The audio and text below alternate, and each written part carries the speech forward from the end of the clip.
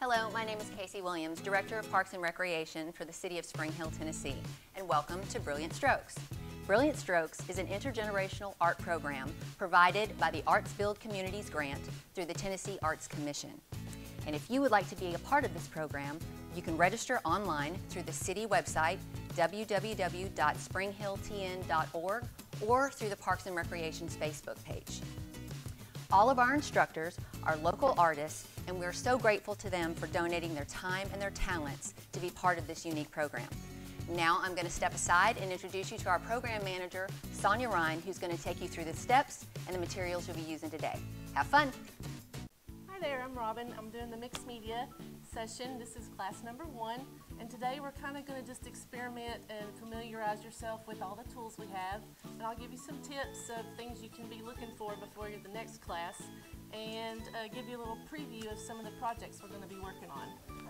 One of the projects is what I created during our COVID madness, and it's called Behind Closed Doors, and it's taking some photographs and enhancing them with modeling paste and then coming back and adding some more paint to them. So that's one project we'll do. Another one is, I called it Find Your Way, but you can get your own saying together, but it's just lots of yummy layers. Bubble wrap is used, the top to shampoo bottle, then just some spray bottle. You might want to find a spray bottle. If you can't find one, an empty one at your house, then we can just load up a paintbrush and that'll work just as well. And so we'll be creating that. Another thing we're going to create is it's called asemic writing, and asemic writing means without semantics or illegible. So some of you that may work perfect because that's the way you write anyway.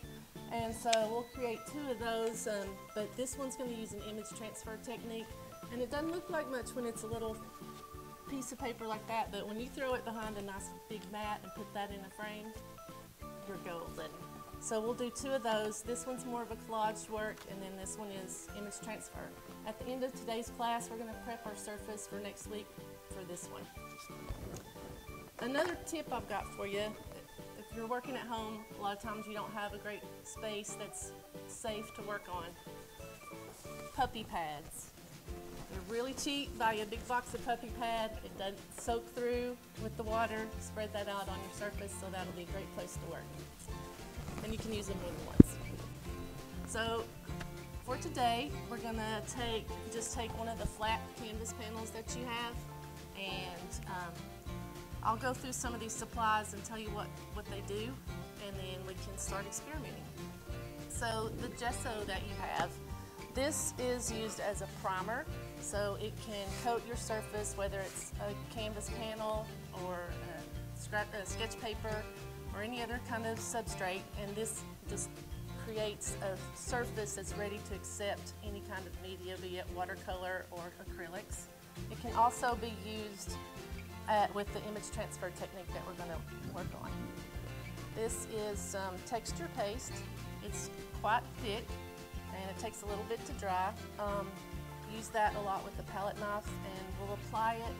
And then for the application we're using with the door technique, you can use the bamboo skewer to kind of make your mortar that's between the stone or the bricks.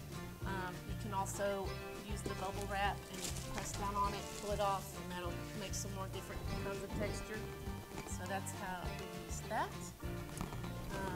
The Mod Podge, that is an adhesive and a sealant.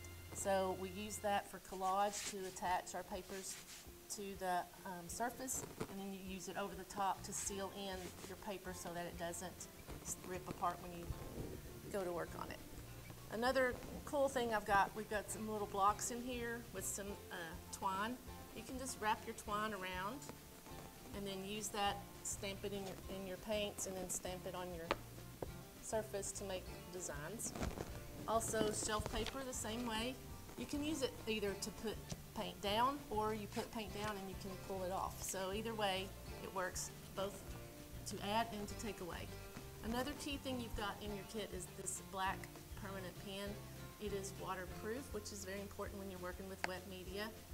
And it's great to go in at the end and add some detail, or you can start by drawing with it and then coming in and adding the paint. Also, it'd be good to have a graphite pencil. It's great for scratching into the paint or for adding on top of, say, a gesso layer to just add some unique marks. Another good thing, kitchen fork. Again, it makes great patterns, and we'll be working with that today. One more thing you might want to have on hand is a straight edge. It's good for either making marks or tearing the paper. So let's get started.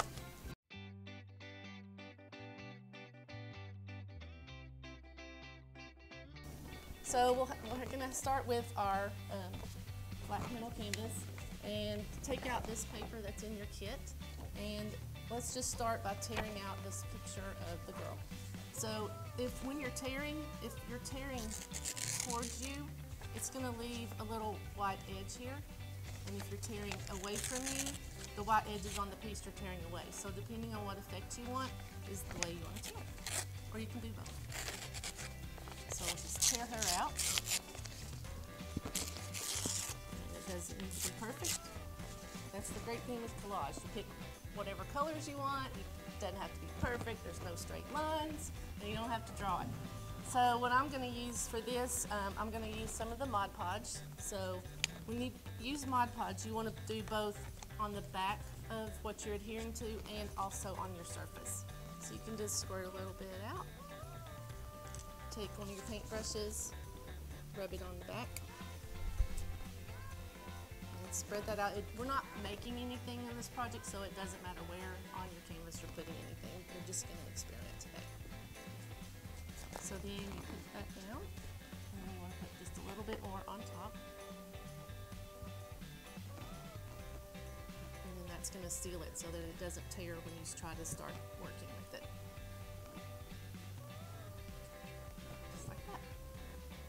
So now, while she dries, we'll go on to something else. So take any color that you have in your acrylic paints, whatever your favorite color is.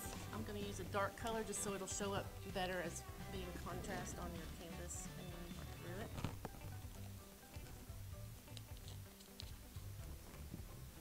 So here what you can do is you can just paint a little space here. Now you can take the end of your paintbrush, you can take your graphite pencil,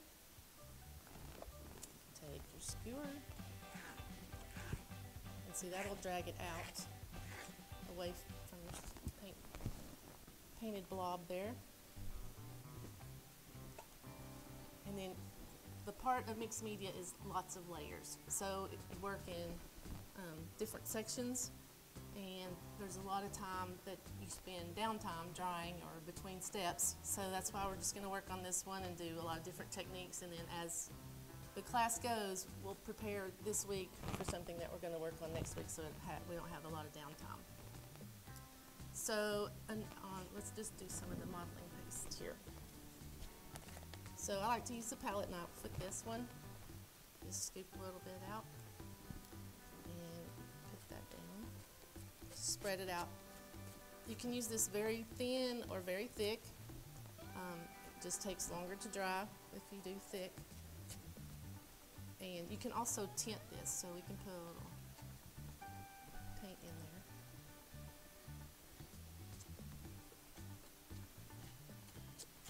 And again, you can use any of the tools to drag through.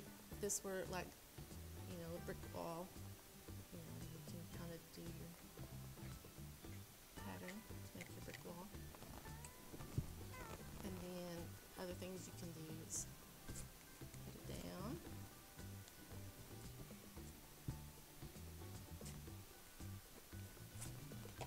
Take some bubble wrap and see what it does. So you just press it, the bubble side down, lift that up, and then it's kind of hard to see, but there's a little texture in there.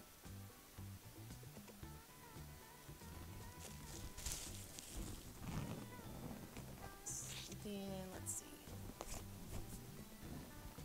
Also, what you can do with your gesso is it's called veiling, and what that means is you're just going to kind of disguise the edge so that there's not this sharp edge here. You can blend it in. So take a little gesso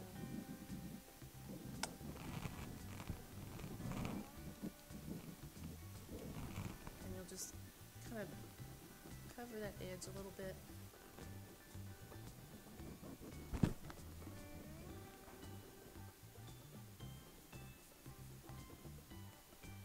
And then take your paper towel and kind of rub some of it away so it kind of gives it a vintage look. So another thing to do, let's do some stamping with our shelf liners.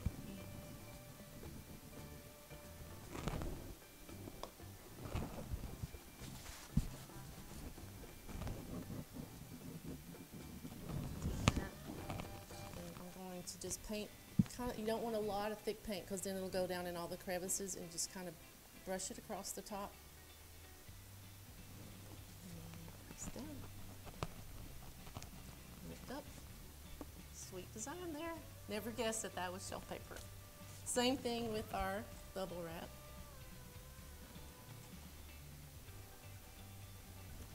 Lift off, so that's the way we'll do it first. Just lift off. So press down and pull away. There's some very faint dots in there. And then do the opposite.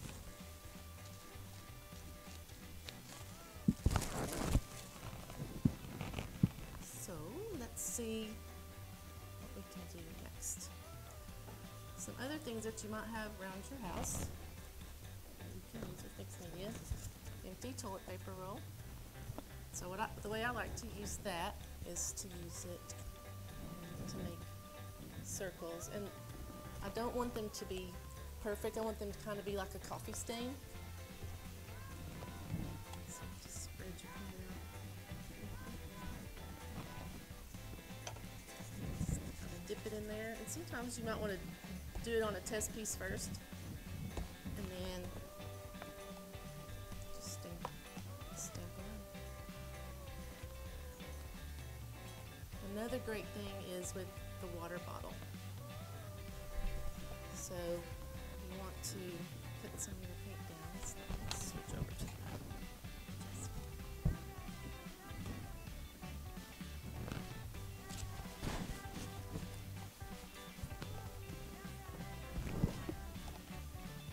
Pull some of your paint here. I'm going to make a mess on this. So it's down. Pull some of the paint across.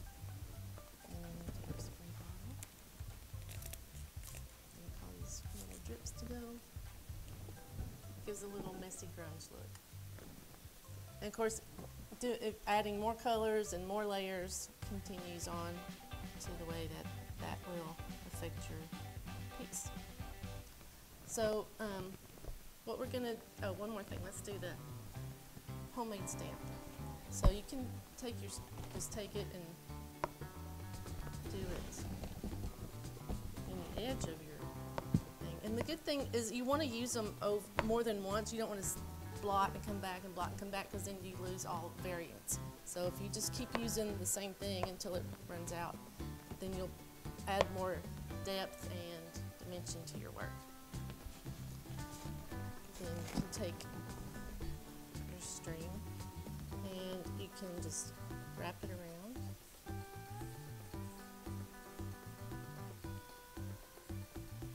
Dip that in your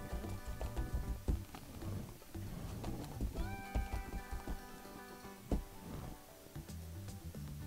Mixed media is messy. So you make could be like a fence row going this way, or you can go both ways. Make a little very loose plaid pattern. And you can just take it and drag it through as well, so you could do that and like to remove some of the paint and drag it out. Alright, so let's get ready for next week. What you're going to need is one of the small panels.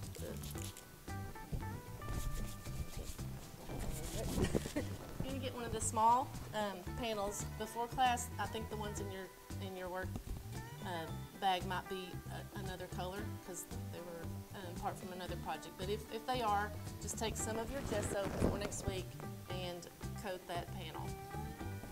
The next thing you're going to need is collage papers is the one with the butterflies. I believe there's 3 butterflies on the page. This sheet. And again, not perfect. You want to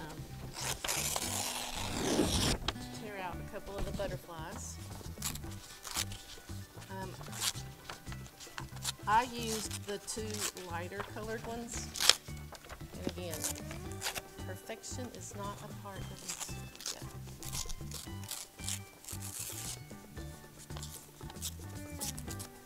If you want to fussy cut them, that's what we call it when you take the scissors and go around every edge. You're welcome to do that too.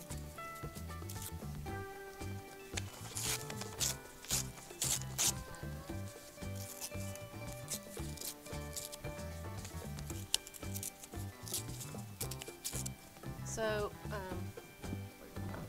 what we're going to do is we're going to do the image transfer technique. So what that means is you're going to take your photo. You can do this off of a regular copier. It doesn't have to be special paper, regular copy paper and a printer. And you print your image and you're going to use the Mod Podge. You put it face down, which is very important. Another very, very important step is you do not get Mod Podge on the back when you're applying it. So if your fingers get Mod Podge on them, wipe them off before you come back to touch that. So it's the same process as we used on the other transfer sheet. You'll paint the Mod Podge here and there. And it doesn't really matter where you put them. I'm going to put one towards the top and one at the bottom.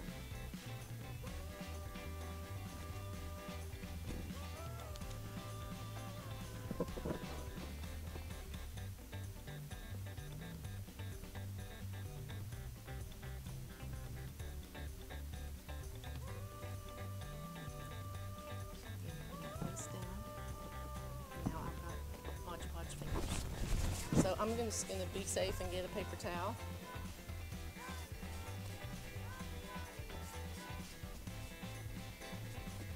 And you kind of want to start from the center and go to the outer edge so any excess will come out.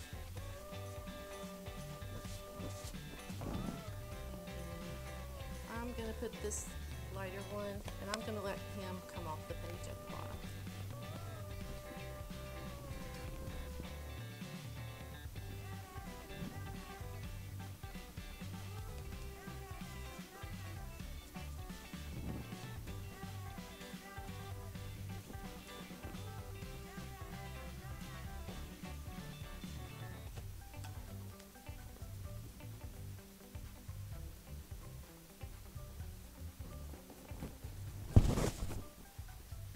You can just wrap whatever hangs off over the edge, and then when it dries, we'll just cut that off if it's peeled. And you're going to leave that till next week. So, if you like what you've seen and you want to take part in Brilliant Strokes, don't forget, go online to our Facebook page, that's Spring Hill TN Parks and Recreation, or to the Spring Hill City website and register. Registration opens February 18th. And the first 8 people to register for each class will get a free goodie bag. Can't wait to get creative and have fun.